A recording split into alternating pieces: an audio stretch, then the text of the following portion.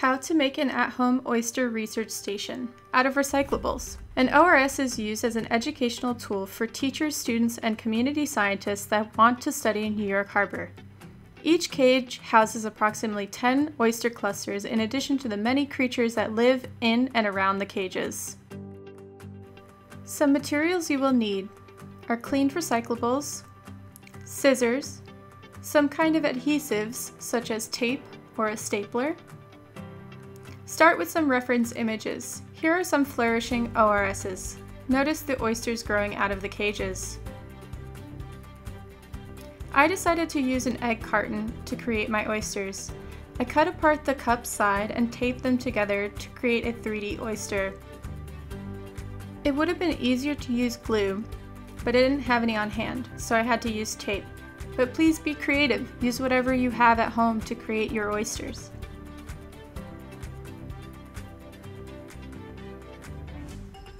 I also wanted to add some smaller oysters, so I cut them out of a cardboard box. Draw them freehand, they don't have to be perfect.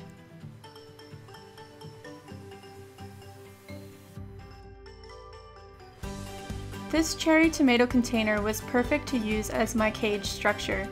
I wanted to illustrate the oysters growing out of the cage, so I measured and cut holes in the structure that would fit the egg carton oysters. The plastic might be sharp, so ask your parents for help.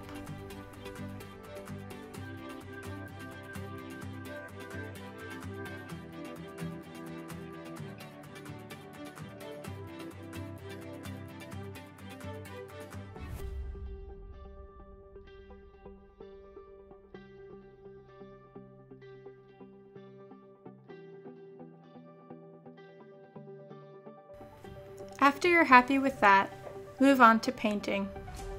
I started with some reference images. I wanted to see what color our oysters were in the wild.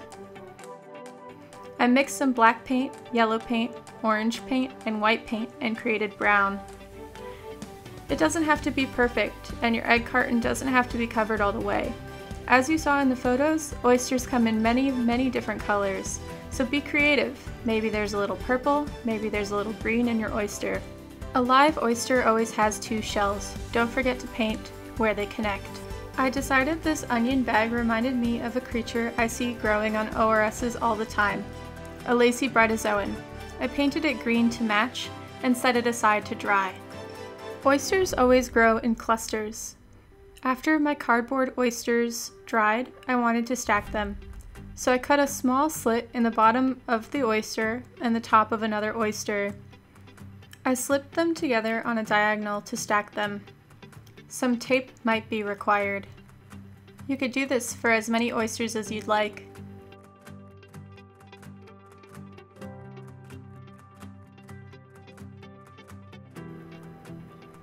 Now for the cage. ORSs are made of black wire mesh, so I used black electrical tape. I cut each piece in half to reduce my usage. I taped each section onto my cherry tomato container to mimic the pattern of the mesh. Be sure to leave your holes open so you can fit the oysters inside of them.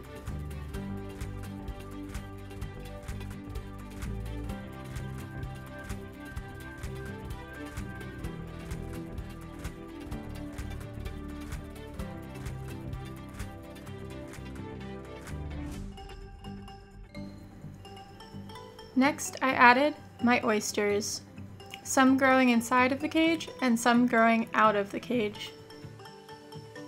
I cut some pieces of cardboard so they could be my sediment tiles on top.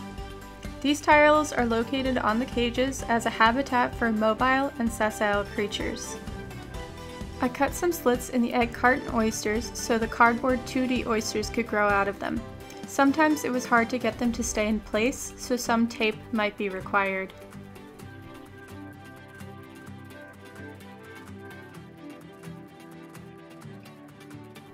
Now, for some creatures. I wanted to add a crab and a lacy bryozoan. It's hard to see, but I taped the onion bag bryozoan onto my ORS. It usually grows on an oyster shell and gives them a really beautiful pattern. For my crab, I decided to use a bottle cap and a bread tag, cut in half for its claws. I used strips of cardboard for its eyes. I also wanted to add my favorite critter called a tunicate.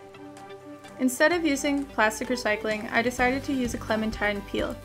You could dry the peel in front of a radiator and it will harden. I added the flower patterns you see on a tunicate to the clementine peel and taped it onto the sediment tile and the oyster. I wanted to add a fish. This is a cunner. They come in many different colors, including some blues and greens. So to create the fish, I took a bit of a recycling bag and stuffed it with a piece of the onion bag, sealing it on one end with tape.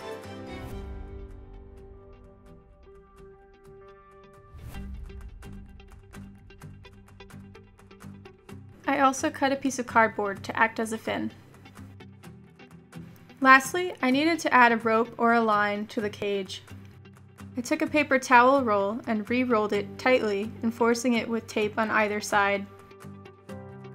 Our line is always a beautiful green color with yellow strands inside, so I painted the cardboard roll green. I cut a hole in the middle and inserted my rope. Let's pull up our ORS. Check it out, a homemade Oyster Research Station. It's got lacy bryozoan, tunicates, fish, oysters, and even a baby crab. Show us what you could do. I want to see your Oyster Research Stations made out of your own recyclables. Be creative. Thanks for watching. Don't forget to visit BOP's digital platform for more STEM education resources.